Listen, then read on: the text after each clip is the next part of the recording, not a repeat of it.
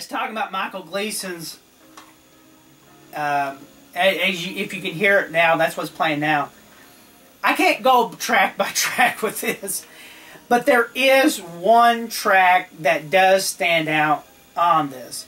And I think, too, if we think of Rick Wakeman, who does his solo stuff, because you really don't buy a Rick Wakeman album because you're going to have some great vocals in there, except for reading, you know.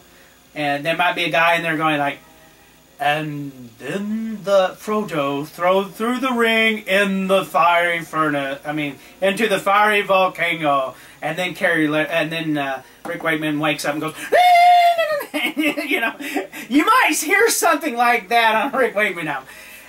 Yeah, but Michael Gleason, I think in the spirit of progressive music does this. Mm-hmm.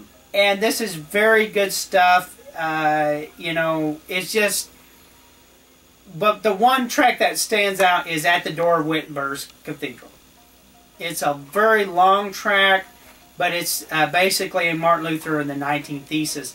And I was really surprised that it was on here because, you know, people who don't know the history of that, because Christian music has always been Jesus music and all this, you know, they kind of forget the saints and that kind of thing. But this one, it's a thing to that. That's the reason why you look at some of these lyrics that Michael Gleason has on these albums are not like your typical Jesus music at the time. Mm-hmm. And that's the reason why you start wondering about these guys if Gleason had a little, I don't know, theologian training or something in there. Because his stuff is not what I'm used to that was popular in the Christian music scene, you know.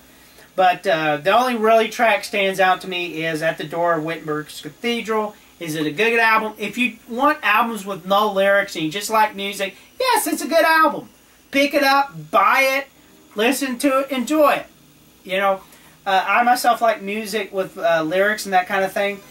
But there's nothing wrong with it. But like I said, the only track really sticks out to me is At the Door of Wittenberg's Cathedral.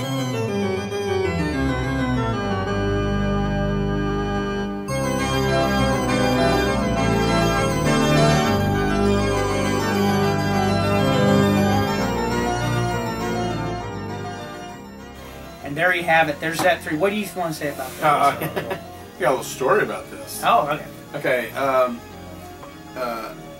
At some point, I had purchased a copy of Metropolis, the 1920-odd, old silent film.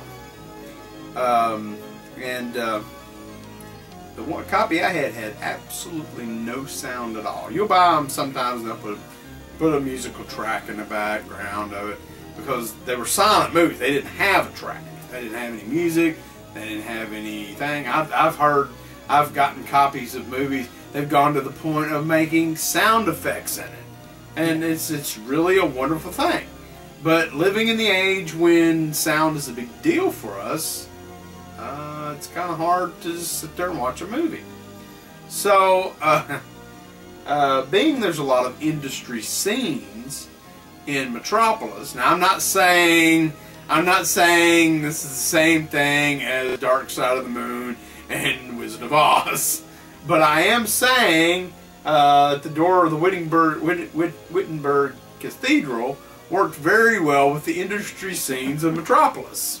Which it really helped me watch the film and got me through the first viewing of it. And after that, I became a fan of the movie because I really understood what was being said to the point. Not that it's. I mean, it actually. I mean, to watch the movie, I as a Christian, I would suggest to watch it because there's a lot of biblical imagery in it. So, to put a Christian instrumental music with that, I don't think would have been far off. Because if you look, there's the whole scene of the woman of Babylon. That's in there riding on the beast. That's in that movie. This movie has to do with degrading workers to the point of almost robot